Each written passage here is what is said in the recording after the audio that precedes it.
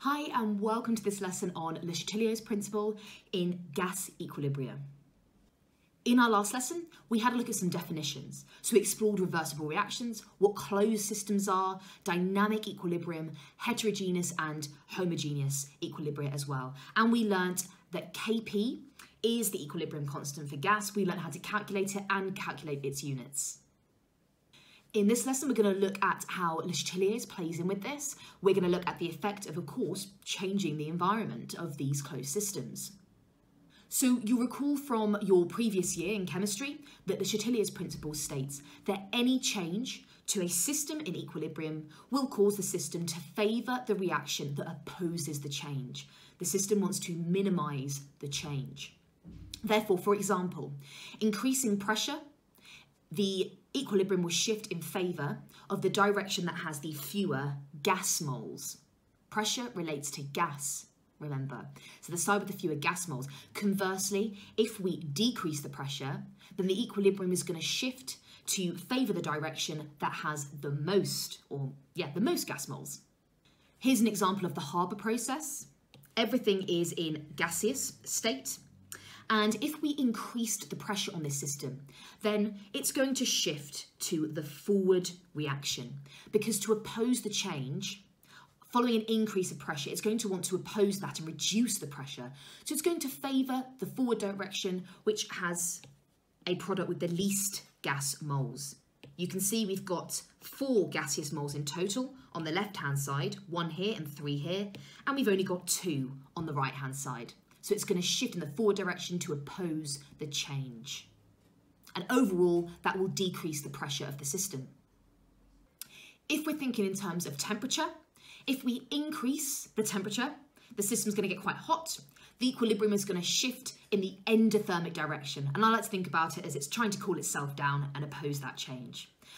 Conversely, if we decrease the temperature, it's going to want to shift in favour of the exothermic direction. Here's a question to have a go at. Pause the video and give it a go yourself or wait for my work through. So they're reducing the total pressure. So first of all, I'm going to just check. It's to do with pressure, so I'm going to look at the gaseous moles.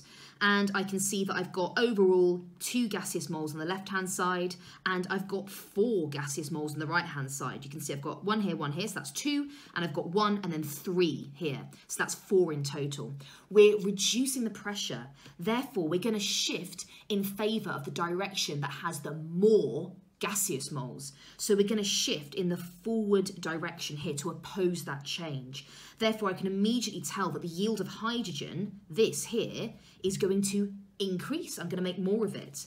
So the yield of hydrogen will increase. And then it says explain. So I need to continue there. So that'll be 1 mark. And then I'll say to oppose the reduction in pressure,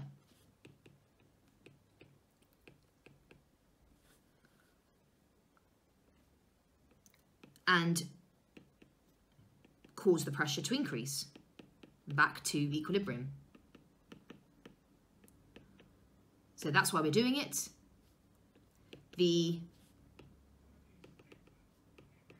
equilibrium will move to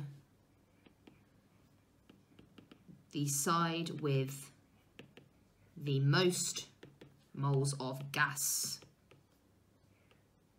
or most gaseous moles. This is the forward reaction.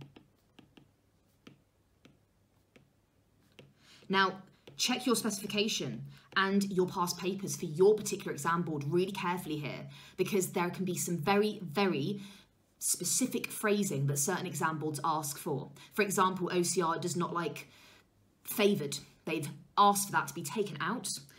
In more recent papers, you'll notice it doesn't appear on the mark scheme as often. So do check different exam boards like these sort of questions phrased and used with the key terms slightly differently.